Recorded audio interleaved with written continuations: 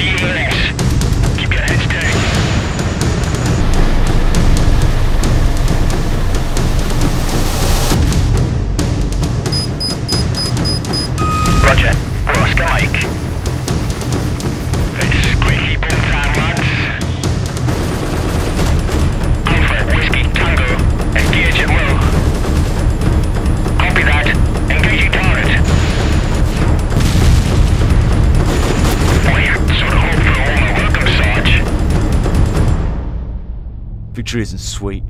Victory is the absence of the taste of fear and the stench of death. These hills are stained with the still and silent presence of both.